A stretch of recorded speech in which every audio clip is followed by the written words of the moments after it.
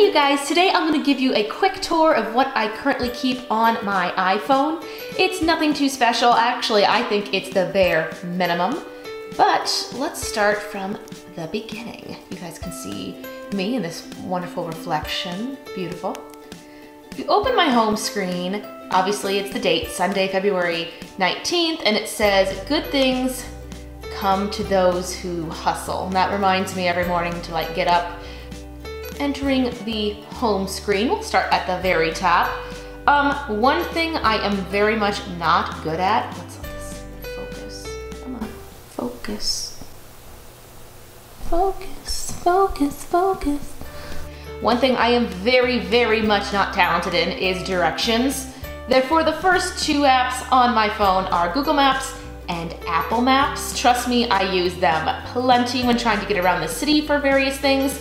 And then to their right, I keep all of my photos, and I do a lot of filming for YouTube on here. You can see that's one coming out later this week. But all my photos are in their albums here. And then camera, of course.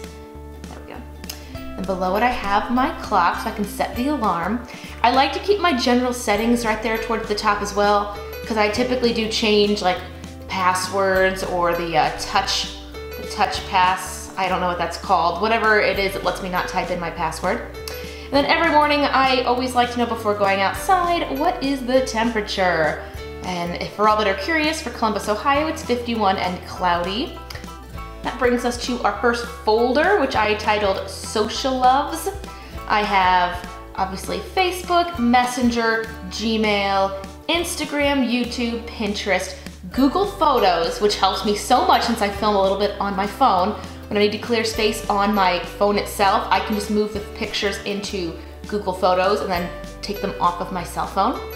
What I use to kind of help track my health and my caloric intake is MyFitnessPal, and then this Google Calendars is a mesh of my music school teaching schedule, my work schedule, editing schedule, social schedule. It's pretty much everything. I do need to start putting a workout schedule on there so it's just not sporadic. Oh, thank you. And then, of course, everyone's favorite, or at least mine, is the Starbucks app. To think that this wouldn't be on the homepage is a lie. There it is. Woo!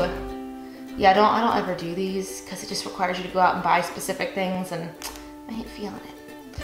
To the right of the Starbucks app is my Chase app. That's how I do, quick pay, transfer money, check bank accounts, pay bills, all that fun adult stuff. And then to its right, I have extras, which have things that I rarely use but have to be on here, like a compass. I do use voice memo. I do not use contacts. Does anybody use the contacts?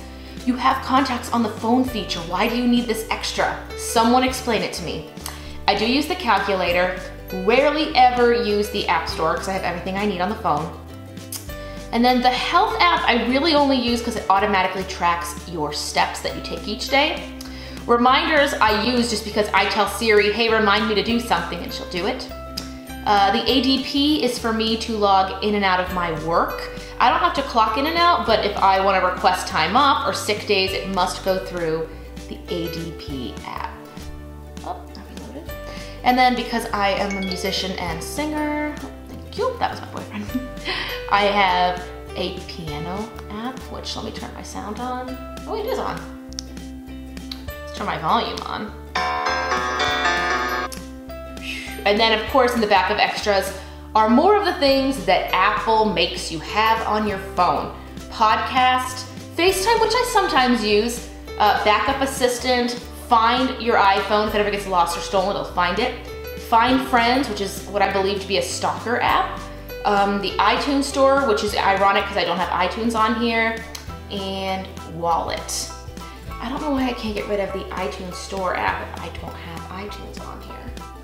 Next, below it are notes. And if I come up with an idea of something that I want, oh, see, there's a YouTube misconceptions idea. I always put my YouTube ideas on here, or to-do lists, or if I'm updating something on Instagram, I always just use my notes. As you can see, it is very full. Sometimes I take notes from musicals or shows I'm working on. You can see Act 2 on here, but lots Lots and lots of notes.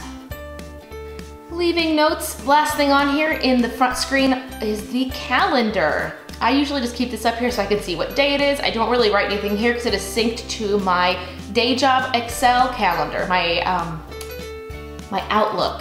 This calendar is synced to my Outlook at my office. And then the ones I have at the very bottom are phone, obviously, Safari, even though my boyfriend really wants me to get rid of Safari and get Google Chrome, I think it is. My work mailbox, and then text messages. And I did say earlier that it was my birthday, so you'll see a lot of like, thank you for birthday messages. If you see yourself in here, leave a comment down below. These are just basically friends and people wishing me happy birthday and all that good stuff. Other than that, that is the base of what I have in my phone. If you liked this tour, make sure to give it a thumbs up. And if you're new to this channel, make sure to click the subscribe button to be updated for any future video. Leave a comment down below if you have any recommendations of good apps to put on your phone. I'm always willing to try new things out. If I do like them and their games, I'll probably put them on my iPad just to keep space on the phone. Thank you guys so much for watching, and I will see you in the next one. Oh, it's shutting off.